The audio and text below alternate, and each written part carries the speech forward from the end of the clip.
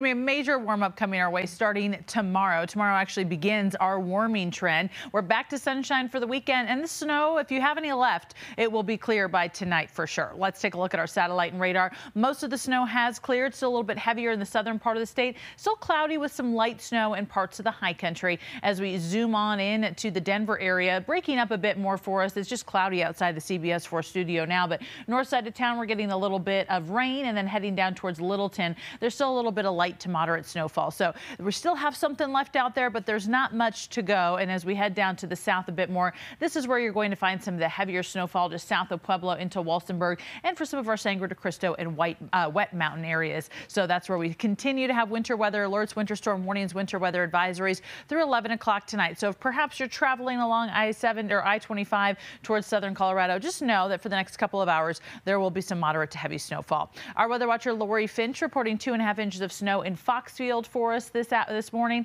early afternoon now, I guess. And taking a look at our future cast, we will continue to see some light snow in the mountain areas. Really, again, most everything should be wrapped up by about 6-7 o'clock tonight, even in the southern part of the state. And then we clear out from everything overnight into Saturday morning. It's not crazy cold out there on Saturday morning. It's a little chilly if you're going skiing or live up in the high country. And then Saturday, mostly sunny conditions. It's a beautiful day with lots of sunshine. So again, if you're going skiing to enjoy the little bit of fresh powder that we have, it should be really nice out there. Front Range Eastern Plains, a lot of melting if we had any snow still left out there. Right now we're sitting at 40 in Denver, 43 in Boulder, and 44 in Fort Collins. 40s, 50s out in the Eastern Plains, 20s, 30s in the high country, and we should stay in the low 40s and 50s for the Front Range and Eastern Plains today. 42 in Denver, 46 in Boulder, lots of 20s and low 30s in the high country, and then 30s to the 50s off to the west. Across the Front Range, 46 in Brighton and Firestone, 43 in Broomfield and Denver, also in Lakewood and Centennial and Littleton. And as we zoom on into Adams County, a lot of 46s out there.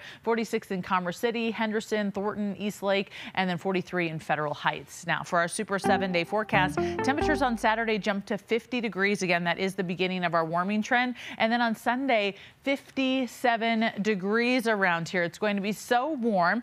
We're looking at temperatures in the upper 50s, close to the 60s for all of the Front Range and Eastern Plains. And then in the high country, lots of 40s. So very, very warm in our mountain areas as well. And then we could see some 60s by Tuesday around here. So warm and dry is the name of the game after we get past today. So it will be feeling a little bit more like spring than early February. I know I shouldn't be excited for warmth this early in the year. Yes.